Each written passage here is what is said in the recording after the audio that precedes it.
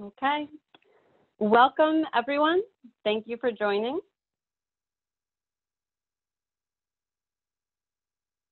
Okay, we're going to get started. So welcome to Vela's webinar today, How Next-Generation Sequencing for Drug Resistance Mutation Detection Affects HIV Treatment Choice. My name is Lindsay Rockefeller. I work in business development for Vela Diagnostics, and I'll be the moderator for today. Our webinar is scheduled for 1 hour, in which we'll hear from our two presenters, Dr. Ravindra Kolhe and Kisa Shah. During their presentations, if you have questions, please use the Q&A button at the bottom of your screen to submit them. We'll have a question and answer segment after both our presenters have concluded. Our presentation is being recorded and will be sent out to attendees at a later date. So I'm so pleased to present Dr. Ravindra Kolhe. Currently, Dr. Kolhe is the Vice Chairman in the Department of Pathology at the Augusta University in Augusta, Georgia. He divides his time directing molecular pathology, cytogenetics, breast pathology, teaching, and research. He is the CLIA Laboratory Director for the Georgia Esoteric Molecular Labs and also serves as the Medical Director for the Cytogenetics Laboratory. His presentation is how NGS can give you more information on drug resistance data that will affect HIV treatment choice. He will also discuss the advantages of next-generation sequencing, DRM identification over Sanger sequencing methods, and how Vela's assay can easily be implemented in your lab based on his validation experience. So Dr. Kolhe, I will turn it over to you. Thank you, Lindsay. Good morning. Welcome to the webinar. My name is Ravindra Kolhe. I'm a pathologist at Medical College, Georgia at Augusta University. And in the webinar today, my plan is to discuss next-generation sequencing as a platform and its advantage in looking at the drug-resistant mutations in HIV virus and how does it affect in making treatment choice.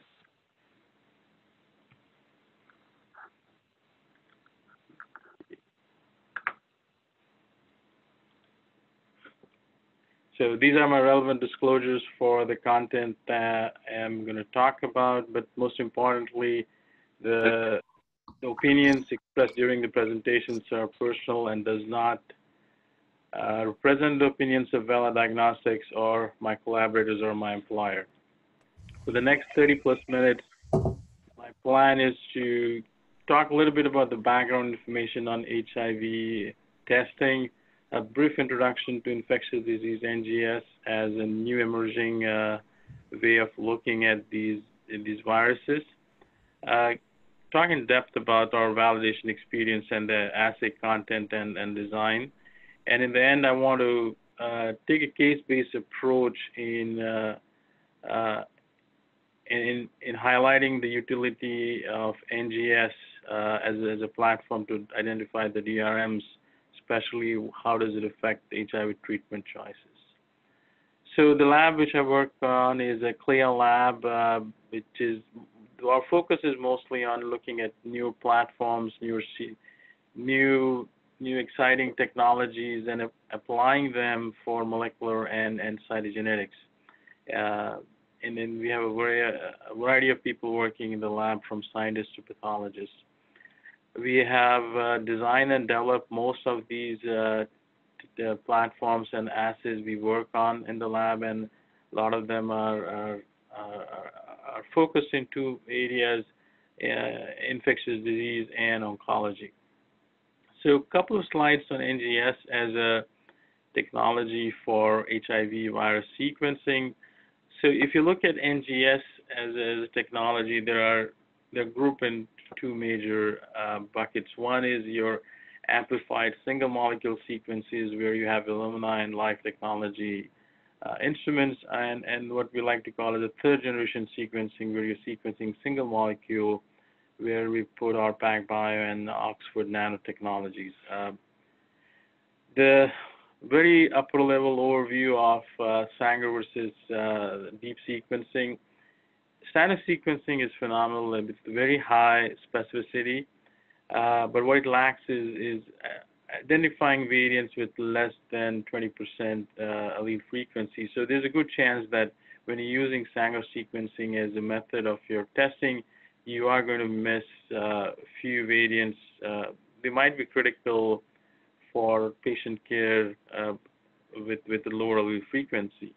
On the other hand, when you're sequencing by using ultra-deep sequencing technologies, there's a good chance that you will identify those smaller variants with the smaller allele frequency, and that has been one of the greatest advantages in recent times, especially when you're looking at oncology. And our experience based on oncology has been very positive by using next-generation sequencing or ultra-deep sequencing as a method. And the whole exercise of adapting this platform in infectious disease is what we can talk about in the next few slides. So I want to touch base with and go a little bit in detail. What are the contents and what attracted us to this particular assay, especially coming from an assay which was an IVD and we were running for 10 plus years in lab. So anytime when you look at a new assay, you look at this content and if you take a step back and look at what exactly we are sequencing or what exactly we are testing. So as most of you know, more than 90% of HIV infections belong to the HIV-M group, and all the assays which are there are focused on sequencing this particular group of HIV-1 virus. And more importantly, if you're looking at the HIV life cycle and the antiretroviral drug targets, so there are 7 different processes we are interested in HIV integration, replication, and infection. Out of those 7, I think there are 4 of them which we know are involved in revolution of these viruses for resistance to existing therapy. And out of those 4, the 3 are regularly targeted in any DRM-based assays. The 3 are your protease, integrase, and RT. So when we looked at the HIV, the Vela Sentosa HIV genotyping assay, the design concept, the target maps were the protease, RT, and integrase gene. There were 2 amplicons used, and the amplicon length was 1,500 base pair for protease and RT, and around 1,000 base pair for integrase. So just to give again upper level overview of what the assay looked like, around 342 drug-resistant mutations were looked at, and you're looking at codon 1 to 99 on protease, codon 1 to 376 on RT, and codons 1 to 28 on integrase. So with all this information, again, this is I think a 2 years old exercise. When we looked at the assay as something which we want to adapt early in the lab for our patient care, we were coming back from experience from oncology NGS validation, and we thought that we could use that experience for validating an ID-based NGS assay. So we were one of the few early labs to take that exercise in the lab. So when you look at an NGS assay validation, there are CAP as well as AMP guidelines, and these guidelines are divided into 3 groups. You have a vet bench validation, a pipeline validation, and validation of the tools which are used for interpretation and reporting of the data. And one of the advantages, and I think it's a huge advantage of the Vela Sentosa HIV assay, is you buy everything from one individual vendor, which is Vela, and it makes a huge difference in a CLIA setting, because if especially when we're coming from an oncology assay where we have to buy or purchase different components of the assay from 5 or 6 plus vendors, the validation and clinical assay running becomes very difficult in a CLIA setting, because if any of the component is not functional, then you really have to talk to each and every vendor.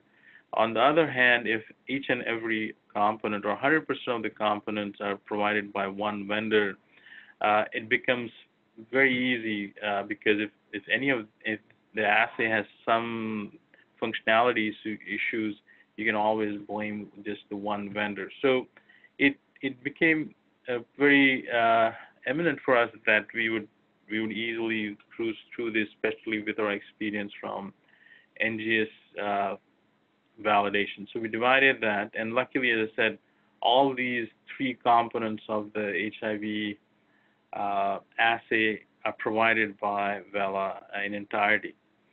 So I just want to spend some slides on explaining what was our idea behind this validation exercise long two and a half years ago. So anytime in a CLIA setting when you're bringing in a non-FDA assay, there are 5 components. So irrespective of NGS or non-NGS. So what you're looking at is accuracy, precision, analytical sensitivity, specificity, and lower limit of detection. So basically, apart from the 3 aspects of NGS, the wet bench, dry bench, and interpretation, all those 3 aspects need to have these 5 core performance characteristics validated in a CLIA setting before the assay goes live. So we basically took this challenge and identified a method so we could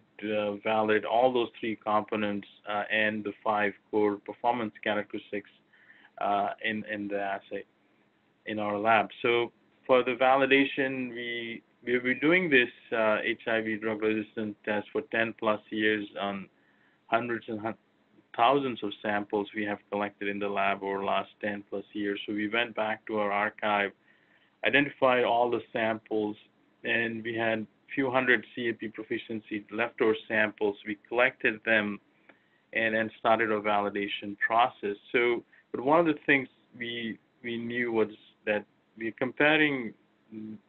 This is not an apples to apples comparison. This is a huge difference in comparison because the earlier technology was Sanger sequencing, and now we're moving towards a more sensitive technology, which again is you're looking at 20% versus 5%. So our results were not very surprising, but that definitely made a huge difference in clinical application. So just to give you a matrix of our sample, we used around 72 known patient samples and 6 HIV CAP proficiency samples, which were previously very well characterized by the virus-seq, Abbott, IVD assays, and for this particular validation exercise. So when we look at the actual variants which are being covered in the Sentosa HIV genotyping assays, these are around 342 variants, which includes mutations and insertions. And then we design our patient sample matrix in such a way that we could cover majority of these variants. So just to give you an example, we had 21 NRTI drug-resistant mutations in our validation, 25 NNRTI, and around 25 PI drug-resistant mutations, and a bunch of integrase drug-resistant mutations. So we put together all these matrix, and just to give you a summary of this, this is our validation exercise data set as compared to what Vela it was covering. So we knew we had a sufficient coverage as a validation exercise for our assay.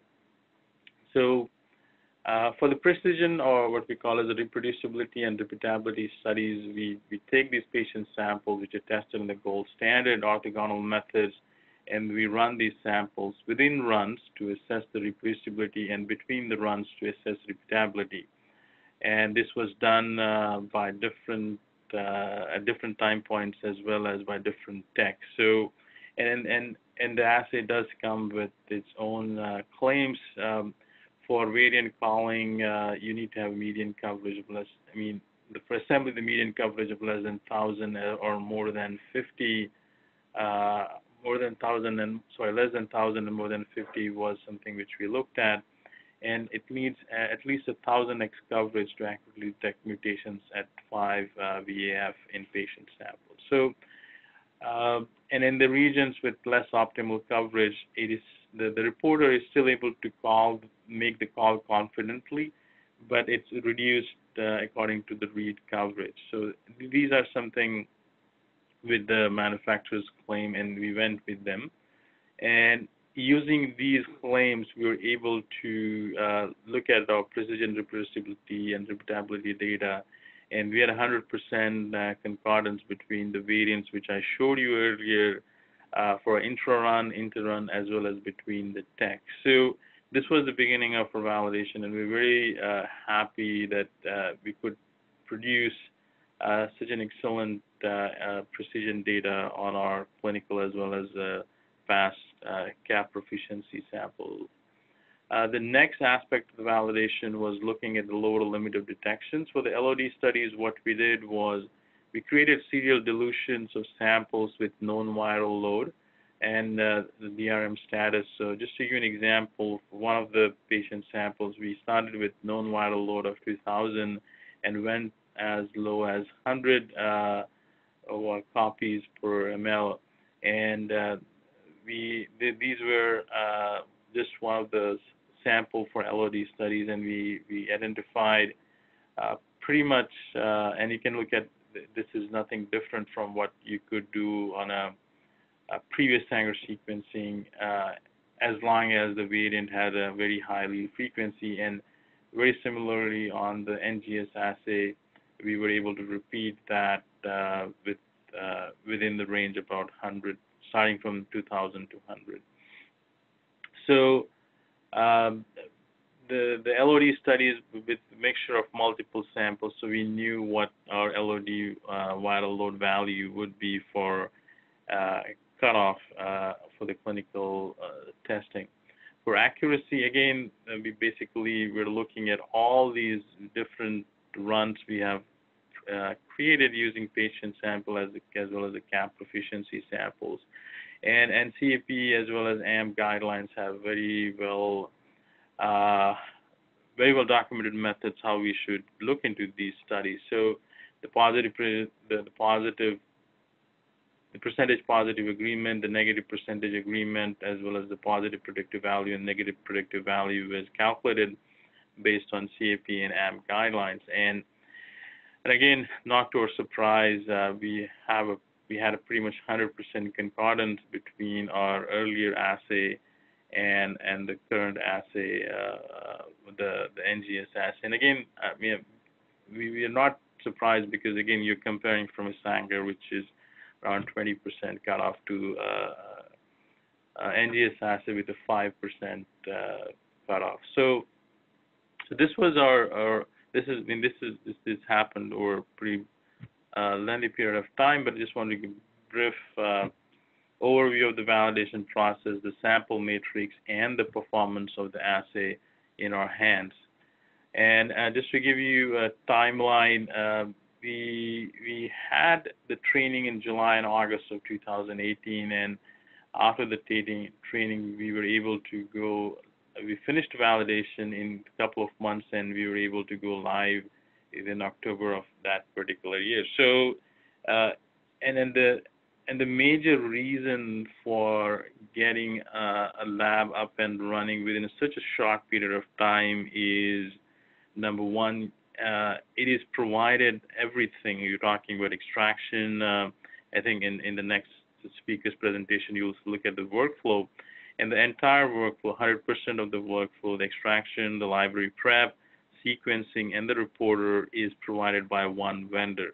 And that makes a huge difference in the validation process as well as clinical testing, because you could connect all the dots coming from the one person. And the second reason we could do something so quickly was a phenomenal customer service as well as a technical support from Vela Diagnostics. I think it was one of the fastest NGS validations we have done in the lab. And obviously the third and most important reason we could do such thing quick, because we had a pretty robust NGS lab, and our experience with NGS validation has been extensive. So all these three things made a huge difference in getting a brand new platform, a brand new application of NGS in infectious disease, right from extraction to reporting within a few months. So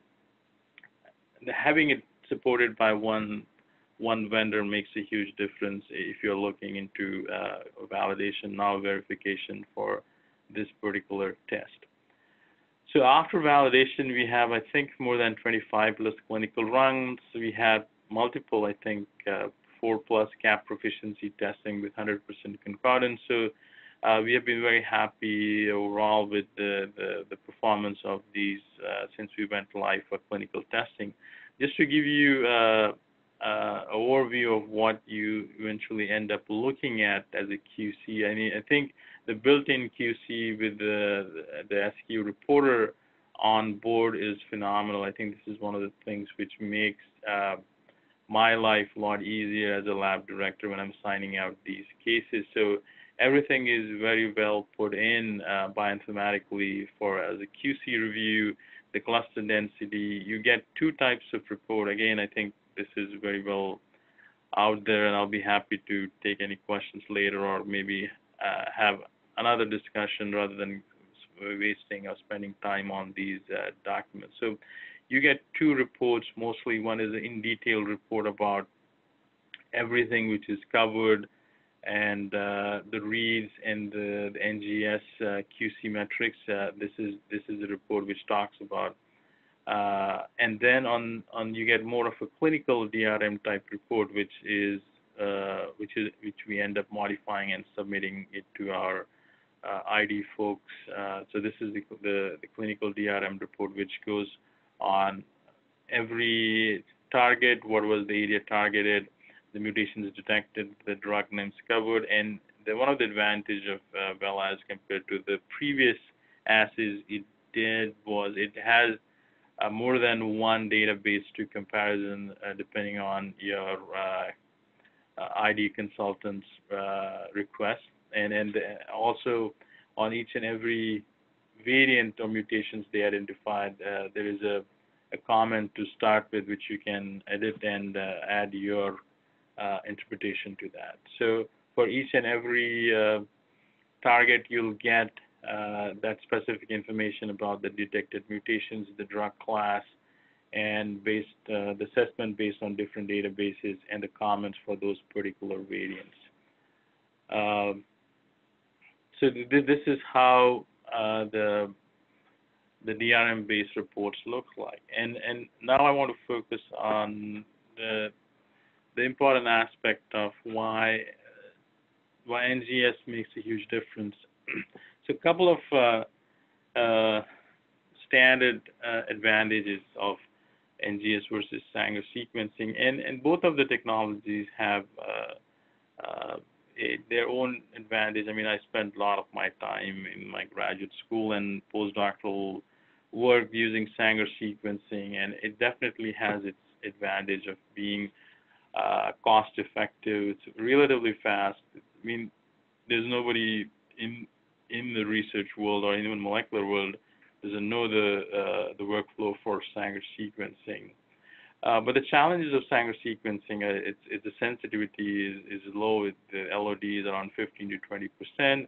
It has a low discovery power and is not as cost effective for high number of targets. And definitely the scalability is very low. And then when you're looking at the targeted NGS, what this HIV Vela assay is, you have higher sequencing depth enable us to go high sensitivity. The cutoff here is 5%. It also has a high discovery power. You're definitely going to identify new variants, which you will be missing out on Sanger. The resolution is higher.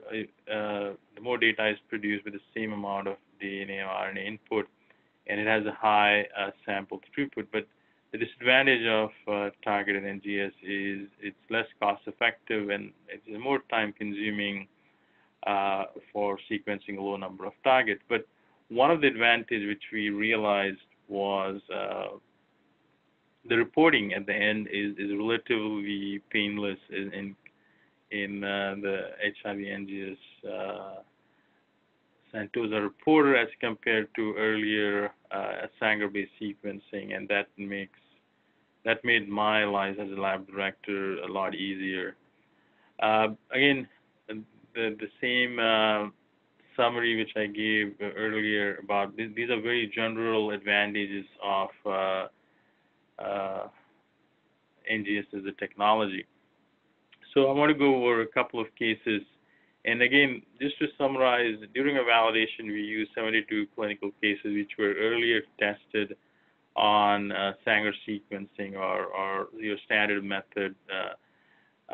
And again, you're looking at a very sensitive new technology, so you are definitely going to get new additional information on each and every sample, and we do see this in oncology setting also.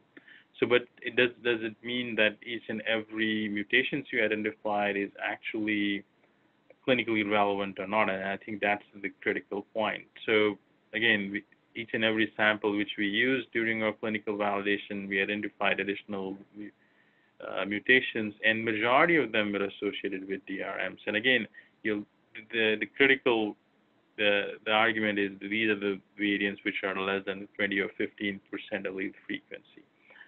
So just to give you an example, this is one of the cases in our validation setting where you are looking at earlier sequencing, and the NGS definitely identified new additional variants which made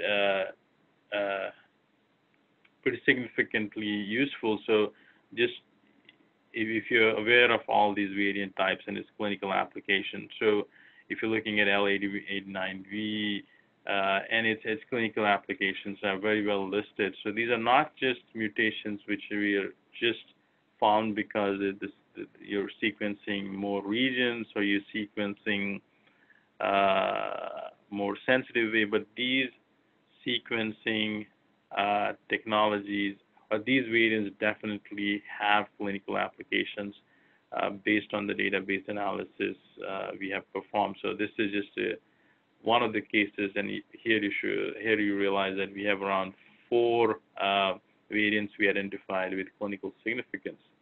And this is another case where we've identified a couple of variants which had clinical utility and use based on the NGS technology. And I can go over in detail if after the call if anyone is interested. I'll be happy to share the slides and go over these variants which are very well characterized in either of the 3 databases which we use. So this is another case which we identified a new non-polymorphic accessory mutation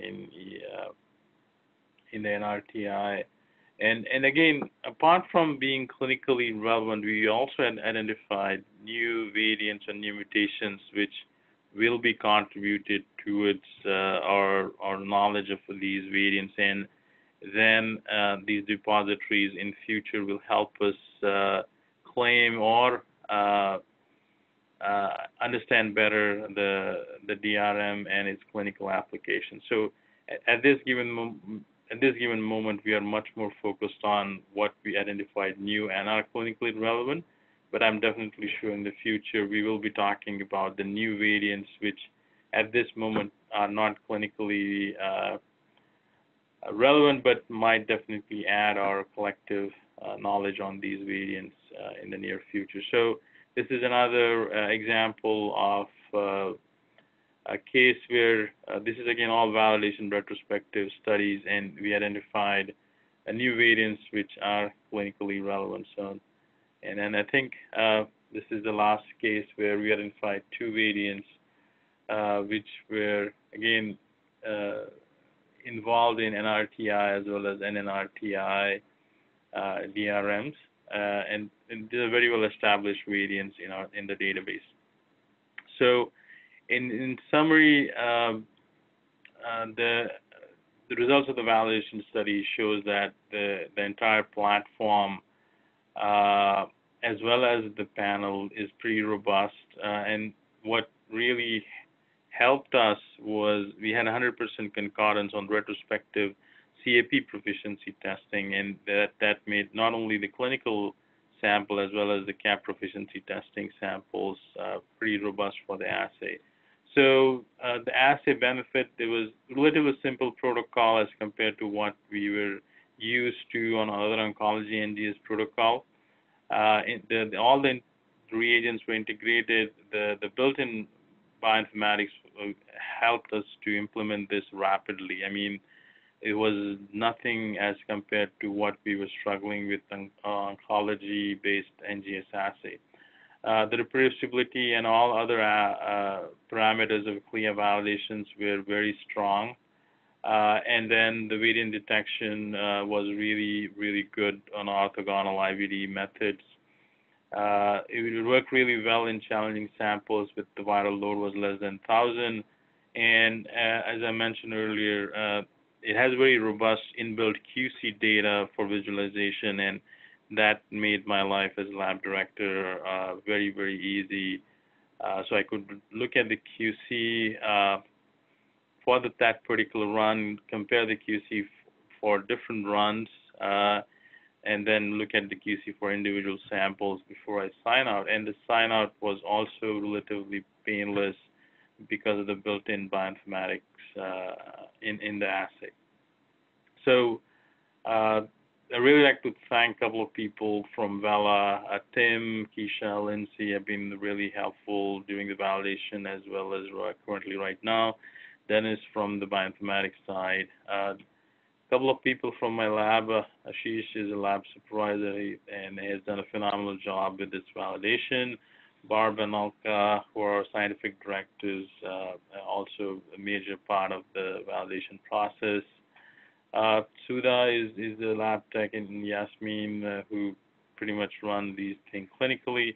And I have a group of other postdoctoral fellows who help us with the protocol as well as QC data. So thank you all. I'll take it back to Keisha. Thank you, Dr. Kolhe. So again, I think we had a couple of questions come in. Dr. Kolhe will remain on the line and help answer. If you have any more questions for him, please feel free to ask. Our next segment is by Keisha Schott. She is going to present about Vela's recent FDA-authorized Sentosa SQ HIV-1 genotyping assay. Keisha is a field application scientist at Vela Diagnostics USA. She has an MS in biotechnology, specializing in bioinformatics. She has 11 years experience in molecular diagnostics, and that includes 4 years experience in next-generation sequencing technologies. Keisha's been a part of our team for the past 1.5 years, and before working for Vela, she conducted design research and validation of NGS assays for a diagnostic laboratory. So Keisha, I will turn it over to you. Well, thank you, Lindsay. And thank you, Dr. Kolhe. That was an excellent job for going over the RUO version of our assay. But I wanted to take the opportunity to share some of the features of an assay that we've released recently. This version that I will go over is authorized by the FDA for next generation sequencing of HIV-1 genotyping and drug-resistant mutations. So our goal as a company at Vela is to make complex molecular diagnostic processes attainable for every lab. We offer sample to result solutions that includes the reagent and consumables, the instruments, and analysis and reporting, all of that Dr. Kolhe just referred to. Our instruments include a single automated platform that is capable of running the sample extraction, the PCR setup, the library preparation, isothermal amplification, and sequencer chip loading. Benefits of our system include the elimination of R&D development time and custom training of complex molecular techniques to lab personnel of varying experience levels. We also offer fast verification time with guided assistance in design and real-time troubleshooting. One of the benefits of a single company providing the full sample to result solution is our ability to fully troubleshoot issues as they arise. We are currently very excited about our FDA-authorized HIV NGS assay, which performs the genotyping and subtyping of the viral strains and integrates the Stanford HIV database to indicate drug-resistant mutations and their susceptibility. As Dr. Kolhe mentioned, our assay is targeted next-generation sequencing, and it covers the protease, reverse transcriptase, and integrase regions of the pol gene. This wide coverage allows us to indicate drug-resistant mutations in the beneficial integrase region that is often excluded from other assays. This large target also allows us to easily update the analysis portion of the assay and incorporate newly determined DRMs without redesigning the wet lab portion. So here's a quick snapshot of the workflow on our system. On the top row in green, you can see the list of steps for the assay with the corresponding time below it. Below that, you can see the equipment that is needed for the particular step. As you can see, a single automated platform, the Sentosa SX101, performs all the steps, everything from sample extraction through sequencer chip loading, with an interim off-board PCR step. The samples then move to the Sentosa SQ301 sequencer, which is our modified DX version of the Ion Torrent PGM. Then the data is sent to servers with a custom-built pipeline that parses and analyzes the sequences and produces reports for the overall run and for each sample. All of these instruments communicate with each other using our Sentosa software, and that provides traceability for both the samples and the reagents throughout the run.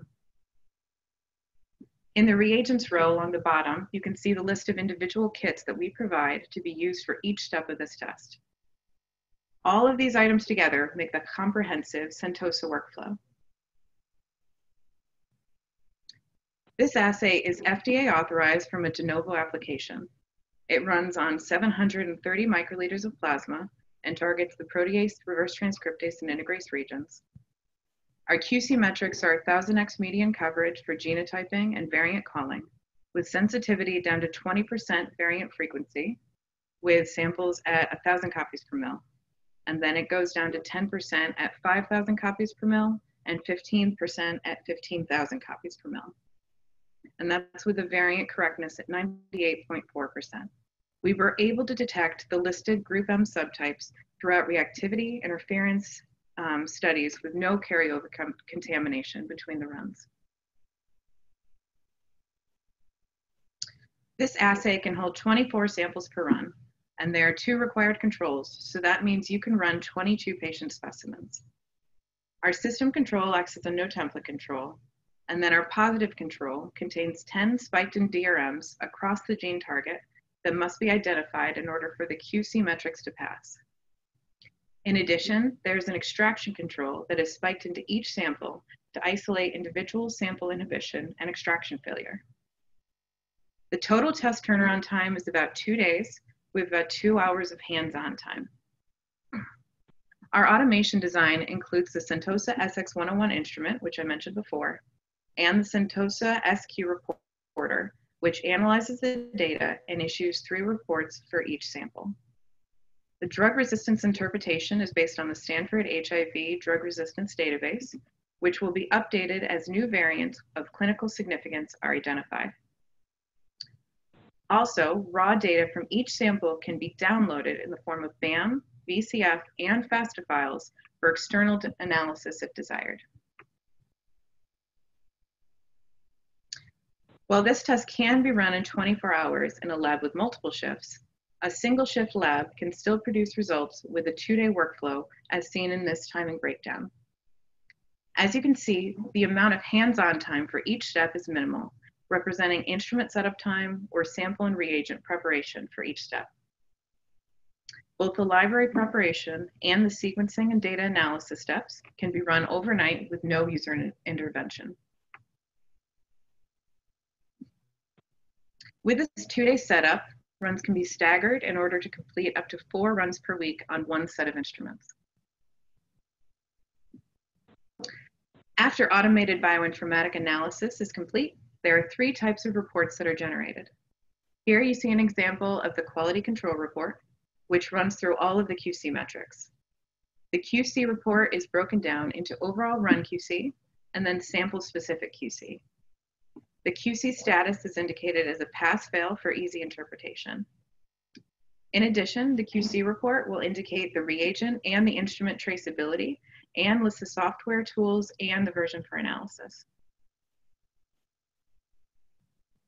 The genotyping report gives detailed information on the contigs amplified, the genotyping and subtyping identified, as well as the mutations discovered. Finally, we have the drug resistance interpretation report, which breaks down the susceptibility level based on the mutations identified in the HIV strain using the Stanford database.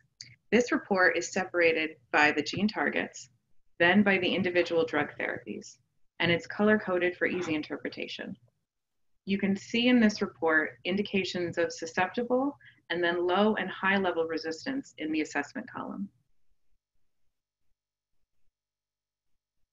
In addition to our HIV assay, we produce and are developing a wide variety of other precision medicine solutions, including assays for HCV genotyping and NGS virology multiplexing, which includes HIV, HCV, CMV, and HBV. We also are working on tests for microbial identification, oncology panels, and hereditary cancer screening. For more information, please visit our website at www.veladx.com. And to be connected to one of our sales associates, please email us at info.usa@veladx.com. Thank you.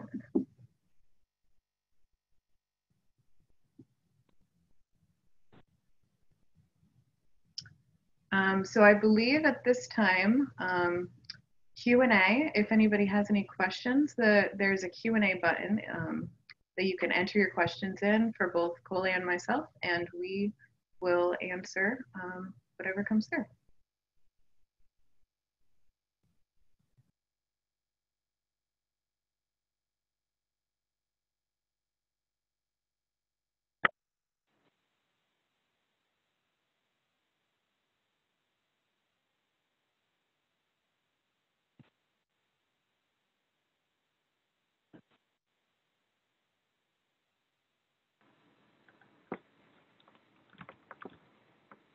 Dr. Kolhe, looks like we have a couple of questions for you. Go ahead. The first being, is there a minimum number of cases that should be used for validation for statistically power significant? Right. So the answer for that question, I think it depends on what assay you're using. The current assay for the Vela NGS is FDA cleared. So at this moment, you basically what you're doing in a CLIA lab is you're going to verify manufacturer's claim, and that is a very straightforward process. But if for any reason, if you're going to use the RUO assay, then in that setting, you'll have to do a thorough validation. And you have, we have a CAP, College of American Pathology, and Association of Molecular Pathology guidelines and papers, which suggest at least use of 59 cases. But the idea of using those cases is you need to have a thorough coverage of all the variants which are included in the assay. So you could have one case with one variant, or we can have one case with 25 variants. So it's not just a question of number of cases, but it's also a question of getting the cases with thorough coverage of all the variants to get a good statistical power of significance. So at least to answer the question, based on the guidelines for oncology, you can at least start with 59 cases, but the more number of the cases are better.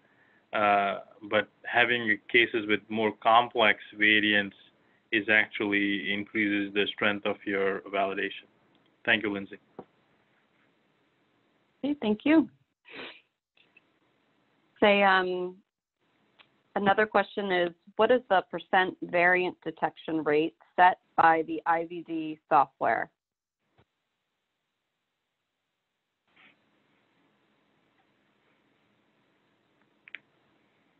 Keisha, did you want to comment since this is an FDA question? Yes, sorry. I was having technical difficulties. Can you repeat that question, please? What is the % variant detection rate sent by the IVD software? So it will detect down to 5%, but again, that depends on the median coverage that you see. And Dr. Kolhe mentioned this in his presentation as well. It's fairly consistent between the FDA and RUO. But as long as you have a high enough coverage, it can go down to 5% variant frequency. So that will actually be reported, but there are variants that can be detected lower than that, but that's what we actually see. Thank you. Dr. Kolhe, I have another question for you. What is the significance of Vela's 5% cutoff versus Sanger's 20% cutoff? So given the extreme variability of HIV and its ability to replicate as a complex viral population, the HIV variants with reduced susceptibility to these antiviral drugs may represent as minority members of the viral species. So therefore, these patients with this undetectable resistance by standard methods may fail antiviral therapy, especially when you're looking at 14, 15% allele frequency is pretty significant. So perhaps due to the presence of these minority HIV variants, next generation sequencing produces an enormous amount of information that allows the detection of these smaller minority HIV variants at levels which we were not able to do with the standard Sanger sequencing. So to answer your question, I think the Sentosa HIV genotyping assay is calibrated even in the RUO or FDA setting to look at variants more than 5% or equal to 5%, especially if you have 1,000x coverage. And because of that, these assays are more sensitive for detection of these low abundance amino acid variants. And then if you look at the mean is around 3.4 additional mutations and around 0.7 additional DRM per sequence. So it is and then again, this is the overall commentary on the platform rather than assays. So when you're moving from something which is standard is 15 to 20% to 5%, you definitely are going to add a huge information to your reports. But the key thing is not only it adds information, but it also affects our clinical decision making. Thank you, Lindsay.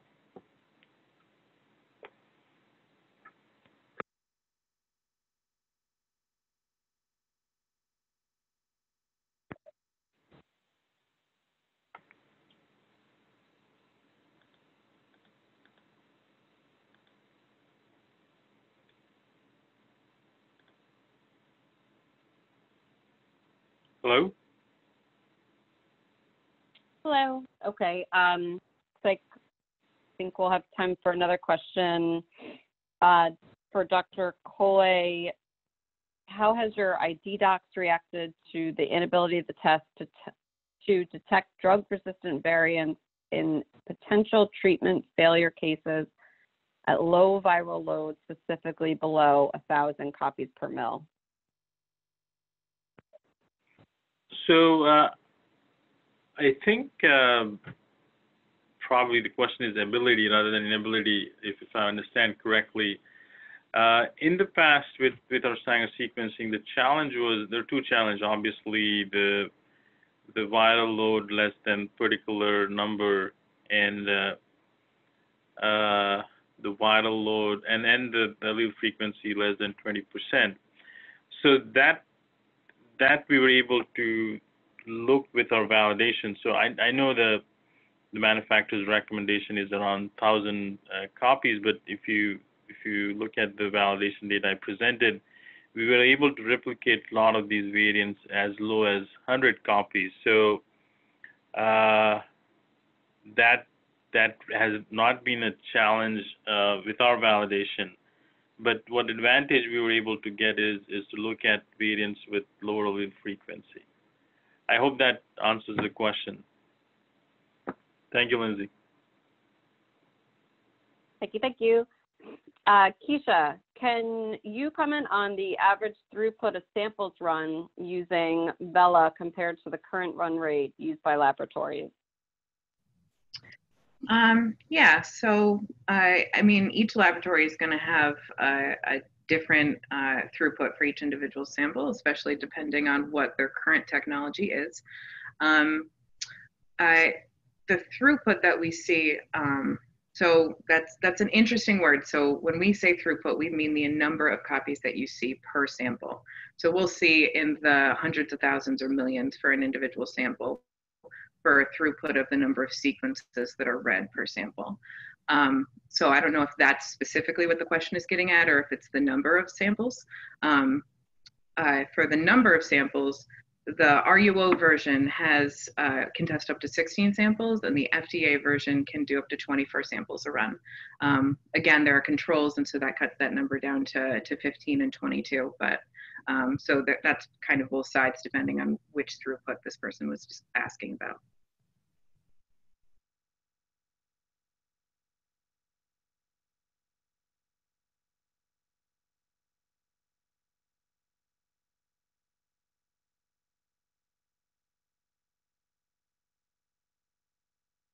Dr. Kolhe, are you planning to switch over from the RUO to IVD version? I think eventually, yes. At this moment, we are continuing what we have done, especially with our validation data. Technically, we are running the version 2 software and the test, which is very similar to what the FDA cleared is. And once we put together the rest of the components, we will eventually move to FDA approved.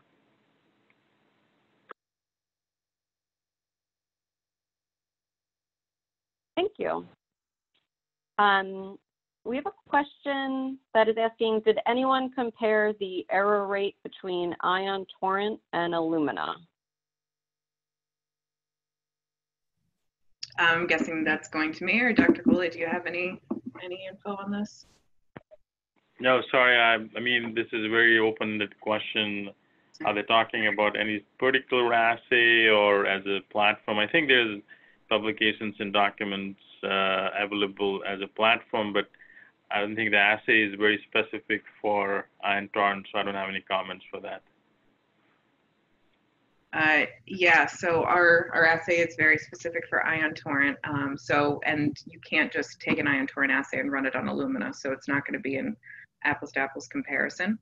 But as Dr. Kolhe mentioned, there are studies out there that do compare the two different platforms. So yeah, there are definitely papers that you can read up on the differences between the two.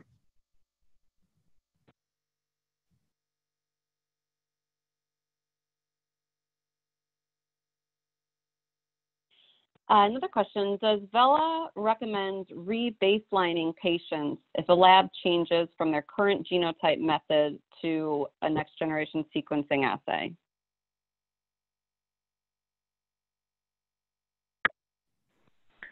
So I think this is a great question. I think this was something which we had thought about, and in consult with our ID folks, decided to go on with this assay. And this arises in any test where you're looking at moving from a low sensitivity to high sensitivity assay.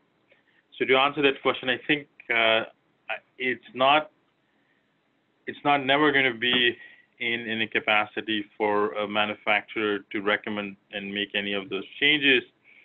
But I think it's going to be the lab and the physicians who are going to take care of these patients to come up with some kind of change algorithm from low sensitivity to high sensitivity testing for at least the initial conversion, and then later on move to that particular newer high sensitivity assay. I know this is a very general answer, but I think this is going to be an institutional policy rather than recommendation coming from Vela or recommendation coming from one particular lab.